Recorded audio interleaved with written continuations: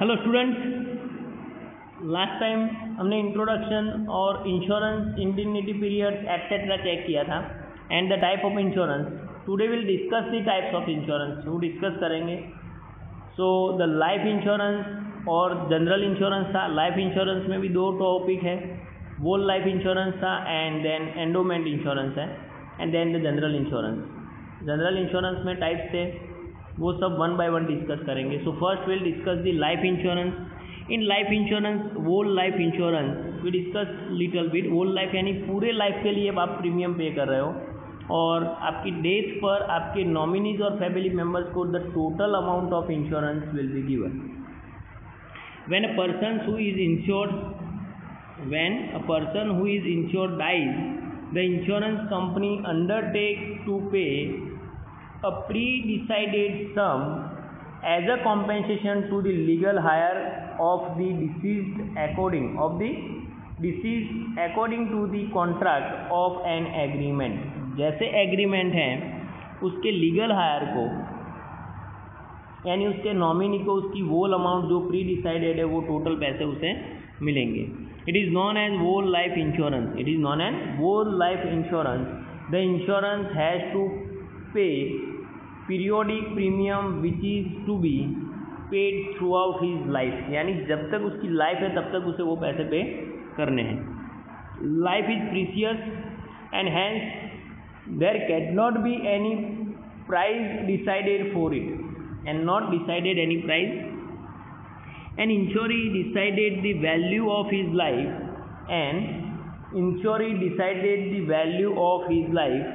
and his capacity to pay the premium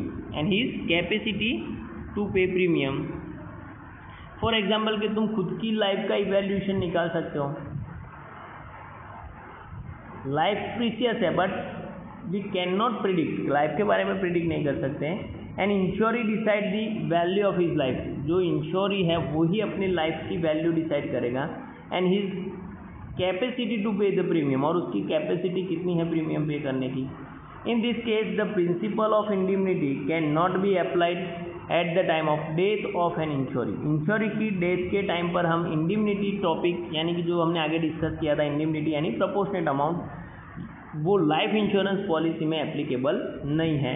In this case, the principle of indemnity cannot be applicable at the time of death of an insurer if the death is not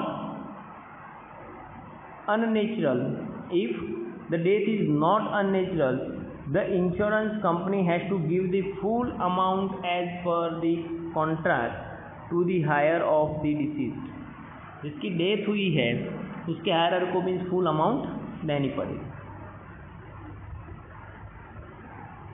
Now endowment insurance, when the insurance company promises to pay the policy amount to the insuree at the end of policy period to him or to the legal hire in the event of his death.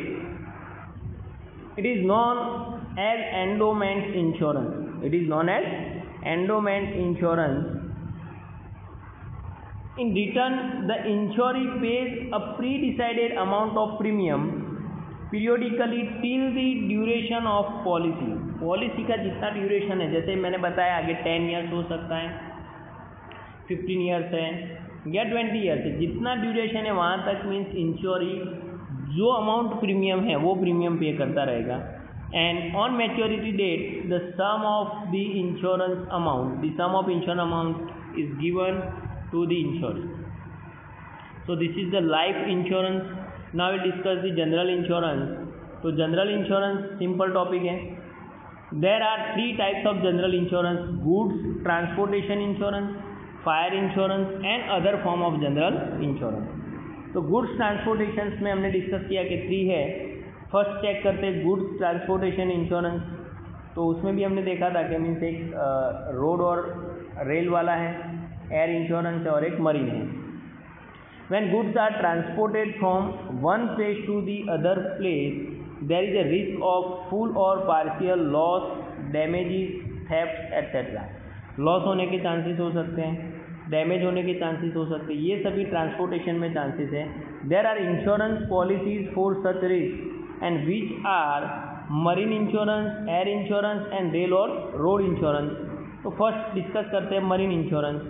तो transportation of goods through C root is very economical but it is risky and slow. It is risky and slow.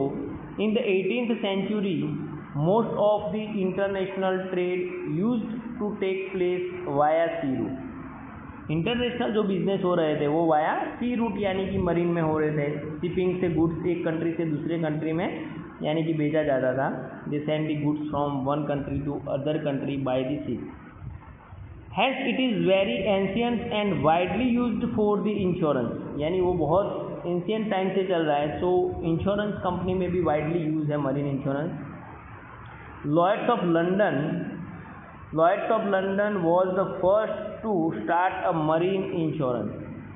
तो Lloyd's of London company में से यानी कि London company ने सबसे पहले marine insurance start किया था।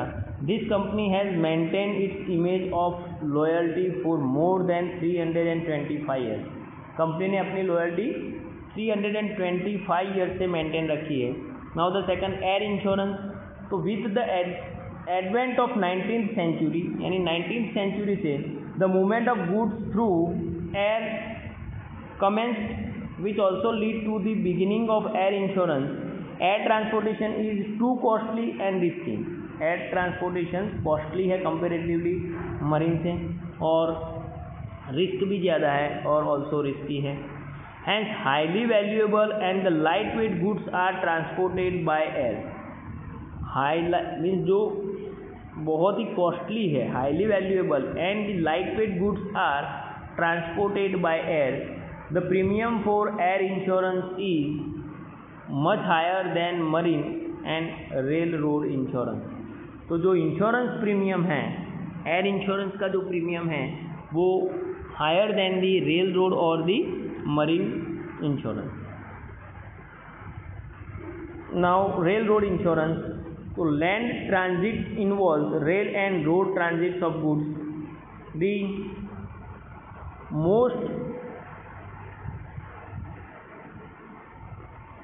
important form of risk involved in such transits are theft, dacoity and damages।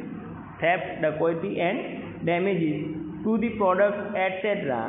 Insurance is a form of protection against such risk. Insurance का मीनिंग है ये सभी रिस्क के अगेंस्ट में प्रोटेक्शन मिलना है। सपोज ऐसा कोई भी लॉस हो रहा है तो वो लॉस के सामने हमें इंश्योरेंस कंपनी से कॉम्पेंसेशन मिलेगा। Now the second means number fire insurance. तो the promise by the insurance company to पे the compensation against the full और पार्शियल लॉस और damages to property due to the fire against a pre-decided amount of premium is known as the fire insurance। आपने समझ लो कि fire insurance लिया है और किसी भी प्रॉपर्टी को मीन्स फायर की वजह से कोई डैमेजेस हो रहा है तो वो फायर का यानी कि प्रोपोर्शनेट या तो फुल अमाउंट तुम्हें एज अ कॉम्पेंसेशन मिलने वाला है, यानी कि insurance company will pay. It is based on the principle of insurable interest. The insuree should get compensation equivalent to the loss of value of property। जितना loss हुआ है उसकी वैल्यू जो हो रही है वो वैल्यू के अकॉर्डिंग मीन्स उसको कॉम्पेंसेशन मिलेगा। Due to the fire provided he has insurable interest. Due to the fire provided he has insurable interest. And the next one other general insurance. The business of the insurance has grown with the time and new types of insurance। The business of insurance has grown with the time and the new types of insurance have come into existence। Insurance of the voice for a signed third party insurance to give compensation because of use of vehicles to others। Insurance for labor compensations in case of accident। Insurance for laborers। Employees insurance। Student insurance to protect general and social damage। Medical insurance to compensate for the medical treatment। Insurance against loss caused due to the closures of business units, insurance against loss due to fraudulent activities by employees to employer, insurance against any cancellations or postponement of any entertainment programs or sports events either due to natural or man-made risks are some of the types of insurance. यानी हर एक type के insurance general insurance में आ जाएंगे. Insurance vehicle का हो जाएगा तो भी इंश्योरेंस मीन्स इसमें कवर होने वाला है. वॉइस इंश्योरेंस है मीन्स सिंगर का तो भी उसमें कवर हो रहा है. देन फ्रॉड का इंश्योरेंस है, कोई एम्प्लॉय ने फ्रॉड किया तो वो इंश्योरेंस कवर होने वाला है. लेबर इंश्योरेंस यानी कि लेबरर के मीन्स वजह से कोई हो रहा है, यानी मैक्सिमम इंश्योरेंस जनरल इंश्योरेंस में कवर हो रहा है, व्हीकल और etcetera. Now privatisation of insurance, sorry mediclaim और medical insurance is to compensate for the huge medical expenses incurred by the persons in the event of any health problem. Suppose किसी को कोई health problem है तो medical insurance से उसे total amount मिलेगी as against a periodical premium paid by N इंश्योरी to an insurance company.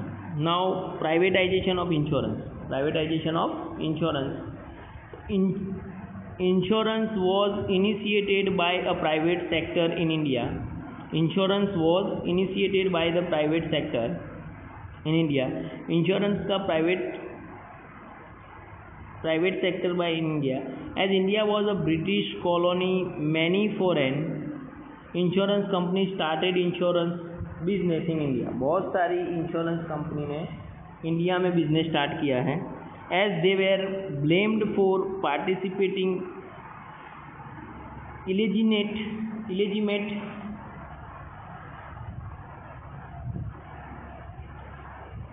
business practice on 19th January 1956. Business practice is on 19th January 1956 through an ordinance. Life insurance business was nationalized and the Life Insurance Corporation of India was set up. In 1956 में 19th January 1956 में life insurance business was nationalise and the life insurance corporation of India was setup. यानी कि Indian government में life insurance corporation of India establish की. थर्स the monopoly of life insurance corporation was establish. यानी life insurance corporation की monopoly थी क्योंकि वहाँ पे और किसी को कोई परमिशन और कोई इंश्योरेंस कंपनी थी नहीं. General insurance was introduced by the Britishers in India. General insurance जो था वो ब्रिटिशर्स ने इंडिया में यानी कि इंट्रोड्यूस किया था. Periodical controls where imposed on general insurance as well, and it has continued after independence. On 1st January 1973, the general insurance business was nationalized on the basis of General Insurance Business. Nationalized Act 1972. To analyze and appraise the working of insurance sectors, a committee was appointed. It recommended the joint business by foreign insurance company with Indian counterparts. Insurance Regulatory and a Development Authority, that's called IDA, was set up in 1999 to support it. The Insurance Regulatory and Development Authority, IDA, this is a supreme autonomous and a legal institutions which manages the regulatory and development activities. यानी insurance से related जो भी means points है उसकी पूरी authority और responsibility अब किसके अंडर में थी? ईडा के. यानी कि वो सभी पॉइंट यानी कि इंश्योरेंस से रिलेटेड जो वर्क है वो मीन्स ईडा के अंडर में है. Now activities in the field of insurance. ईडा act of 1999 has open the doors of insurance sector. ईडा means establish होने के बाद इंश्योरेंस के डोर खुल गए यानी कि सभी के लिए मीन्स वो परमिशन थी. To the private insurance company and to the foreign insurance company to the extend of 26% which was raise to 49. यानी कि पहले बिफोर 1999 जो फॉरेन कंट्रीज थी वो सिर्फ 26% शेयर इंश्योरेंस कंपनी का यानी उनका रहता था, वो मीन्स 1999 में 49% शेयर हो गया इन 2015. So the foreign insurance company can invest directly in the Indian insurance company, directly in a Indian insurance companies up to 49%. तो 49% डायरेक्ट इन्वेस्टमेंट मीन्स कर सकते हैं. The main objective of IDA are when the policy holders get more choice, promote healthy competitions among the various insurance companies which can improve the services with the lower premium. यानी कि competition होने लगी insurance company के बीच में, सो lower premium में better services मिलने लगी. Then mobilise more resources for economy develop करने के लिए भी, यानी कि ज़्यादा से ज़्यादा मीन्स वो सेक्टर खड़ा होने लगे, यूनिट बनेंगे वो सब. And to bring the self discipline among the insurance company के बीच में एक सेल्फ डिसिप्लिन होने लगा, कंपटीशन होती थी. And to create the mechanism for complaint रिड्रेसल्स etcetera. Create the mechanism for a complaint रिड्रेसल्स, यानी जो कंप्लेंट है उसका सॉल्यूशन आना चाहिए, तो वो भी एक मैकेनिज्म यानी कि उसका वो डेवलप हो गया. नाउ पोस्टल सर्विसेज, ये पूरी इंश्योरेंस सर्विसेज का पॉइंट था. Now postal services, normally nowadays we can not see the postal services so much, we are using the postal, but बहुत कम हो रहा है day by day postal services, जब ये मोबाइल और एटसेट्रा आ गया है. तो now postal services play an important role in the return information and communication. It is essential to pass on information from one place to another speedily and without interruptions. The same services can be available through private postal service यानी कि courier service और angadia to. तो ये service government जो provide कर रही है वो प्राइवेट यानी कि हम बोल सकते हैं उसे कुरियर सर्विस और दी आंगड़िया से भी ये प्रोवाइड हो रहा है to individuals and business units. Individual और बिजनेस यूनिट को ये सर्विस प्रोवाइड कर रहे हैं. The Indian postal department has been providing information and communication services for more than 150 years. 150 years से भी पहले मीन्स इंडियन पोस्टल डिपार्टमेंट चल रहा है. The postal department is providing services other than just postal service like money order, acceptance of various forms of deposit. अब हम post में different type की डिपॉजिट कर सकते हैं, जैसे किसान विकास पत्र है या 5 ईयर्स की फिक्स डिपॉजिट है, उसमें भी अब अकाउंट ओपन कर सकते हैं. पोस्ट के भी अब तो ATM कार्ड आ गए, बहुत कुछ मीन्स चेंजेस हो रहे हैं. लाइक बैंकिंग जैसी सभी सर्विस अब पोस्टल वाले प्रोवाइड करने लगे. Like investment in a mutual fund, services of agent of and behalf of the government of India. For many schemes it also provide the services of paying in retirement pension. It has got license to provide the banking services and hence it acts as a bank to its customers. There are more than 150,000 post offices in India. Out of it, almost 90% are set up in rural area. जिसमें से 90% rural area में setups हैं. And it provides the following services. उनकी services क्या क्या हैं? तो general post letter,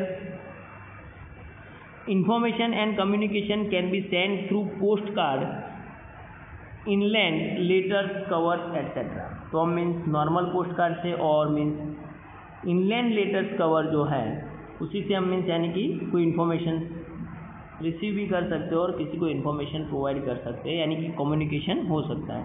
now registered post, तो postal department provides the services of registered post. Such posts are delivered by the postal department for which the charge are more than the general post communication. यानी general post से हम registered post में ज़्यादा charge ले रहे हैं. If the sender of the post requires a proof in the form of the signature of receivers यानी कि acknowledgement, some extra charge will have to be paid. Suppose के सामने वाले को मीन्स तुम्हारा लेटर मिल गया है, वो प्रूफ चाहिए, तो वो सिग्नेचर करके मीन्स वो रिटर्न मीन्स तुम्हारे पास एक रिसिप्ट आएगी, that is the registered post है, बट उसके लिए तुम्हें थोड़ा एक्स्ट्रा चार्ज करना है. नाउ पार्सल सर्विसेज, पार्सल हमें पता है एक जगह से दूसरे जगह पे बहुत सारे पार्सल्स मीन्स भेज रहे हैं. All products other than those prohibited by the law, यानी कि गवर्नमेंट में जो इलीगल बिजनेस के जो है वो नहीं भेज सकते, अदरवाइज सभी प्रोडक्ट्स हम पार्सल फैसिलिटीज़ में भेज सकते हैं. By the law can be send in the form of parcel from one place to other. If needed, insurance is taken for the parcels too. Booking of the parcels can be done from any post. Booking of the parcel done from any, किसी भी post से हम यानी कि booking कर सकते हैं. Generally the sender of the parcel page fee to the post office, यानी कि जो सेंडर है वो मीन्स उसी पोस्ट ऑफिस में उसकी फीस पे कर रहा है. Now value payable post, that's called a VPP. अभी भी बहुत सारे बिजनेस ऐसे हैं जैसे गोल्ड और एटसेट्रा, उसमें वीपीपी हो रहा है, वैल्यू पेएबल बाय पोस्ट. तो इन parcel service VPP is a more popular. Any producer और a seller on receiving N order for the product sends a parcel through the postal department and the receivers of the parcel pays the parcel charges and also the price which is pre-decided to the postal department which in turn it passed on the sender. तो simple है कि sends a parcel through the postal department, postal department के through जो भी product हमने select की वो भेज देंगे. And the receiver of the parcel page the parcel charges, यानी पार्सल के जो चार्जेस है वो पे करेंगे. And also the price with the pre decided, यानी कि जो वैल्यू जो प्रोडक्ट है उसकी जो प्राइस है वो to the postal department and which in turn it pass on the sender, और वो मीन्स पोस्टल डिपार्टमेंट सेंडर को भेज देगा. तो ये मीन्स सिंपली वीपीपी है. नेक्स्ट, स्पीड पोस्ट और parcel. The postal department guarantees to deliver the post और parcel with in a stipulated time. कई बार कोई इमरजेंसी में पार्सल भेजना हो या कोई डॉक्यूमेंट्स भेजने हैं एक्सेट्रा, तो स्पीड पोस्ट में एक पर्टिकुलर उन्होंने जो टाइमिंग पीरियड मेंशन किया है उतने टाइम में वो मिल जाएगा. With in the place decided in India, India में किसी भी प्लेस पर the charges are higher for a speed post parcel then general post parcel. It can also be insured if required, और हम इंश्योरेंस भी उसका ले सकते हैं जो कोई रिक्वायरमेंट है तो. Now express parcel.